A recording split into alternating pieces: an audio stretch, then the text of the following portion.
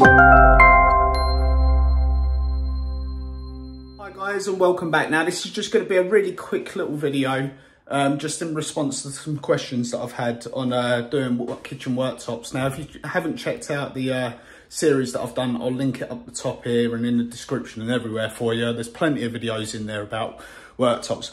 But a question I get a lot of the time is what do you do if your walls are slightly out of square? So what I'm going to do is I'm going to stop it here, flip the camera around so I can show you, because I've got a prime example here. It's not terribly out, but it is slightly out. So what I'm going to do is I'm going to show you how I get over that. Okay, so as you can see, I'm doing these worktops here. So we've got one into the corner there, one coming back, and we will have a return in here, but I've just put this one at a minute to check if it fits. So we're propped up on a piece of wood there, and we're sitting on our worktop here. So this doesn't actually fit at the moment, but if I can show you around here, that's going to go in lovely there. We've got a nice sort of mill gap in there, so that'll clamp up lovely. If I come over to the back, I don't know how well you can see that in there, but it doesn't fit. So what I need to do is throw my jig out. Now you can see if I go up to the wall, we're nice and tight everywhere.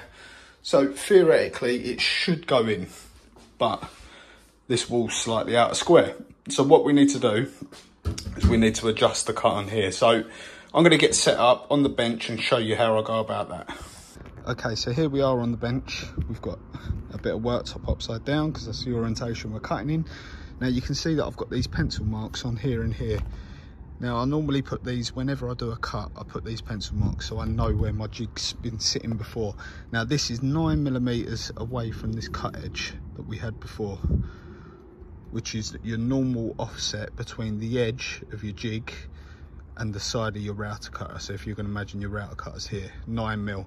So what we need to do now is we need to make this a little bit smaller. So what I will do is I will move that 2mm away from that cutter, from that pencil mark, sorry, and then put this back on the same pencil mark. So we know that this edge here isn't going to change, but it's going to throw us out a square slightly there. You can do this on more than 2mm, but I mean, it's not infinite. You can't do it if it's like ½ an inch out or whatever. It's going to really throw it out. So a couple of mil, this will throw it round enough just to close them gaps up. Okay, so here you go. You can see that I'm back on my pencil mark in there, and I've moved that one a couple of mil away. So it's going to throw our jig out enough. So I'll get this cut and I'll take it back in and I'll show you what it's like.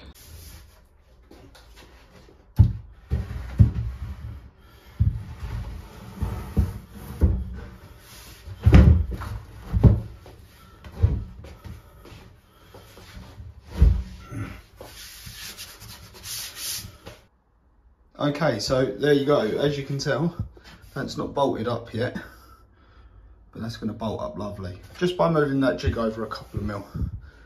It's got this bit of worktop in. So like I said, this won't work on massive gaps. If the gaps are really, really bad, it might be worth considering going with like a square edge worktop or something like that. But for that couple of mil to move it over, that works really, really well.